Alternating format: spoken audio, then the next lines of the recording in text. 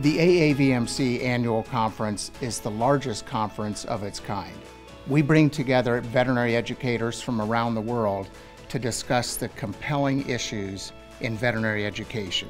I've been coming to the annual AAVMC conference for many years, probably almost 20 years. And every year I find something very exciting and new and different, and I can just say that there's something at these conferences for everyone involved in veterinary medical education.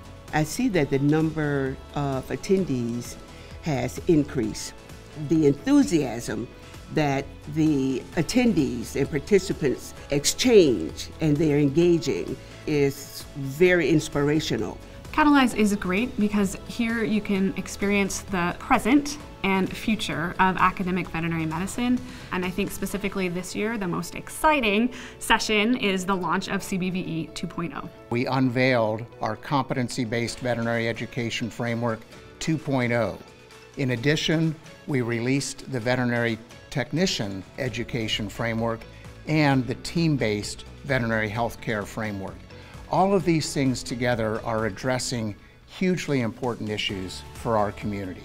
Another theme of this conference this year is really how do we ensure the success, the satisfaction, and the sustainability of our students, our faculty, and our staff. That's through things like DEIB training, health and well-being, and things around collaboration and communication, as well as professional leadership development. The AAVMC has been a leader in diversity, equity, and inclusion for many, many years.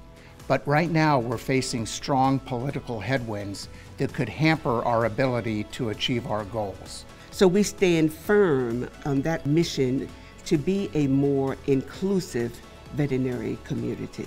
We invite you to join us next year for Catalyze 2025, April 10th through 12th, right here in Washington, D.C. I'll be there, you should be too.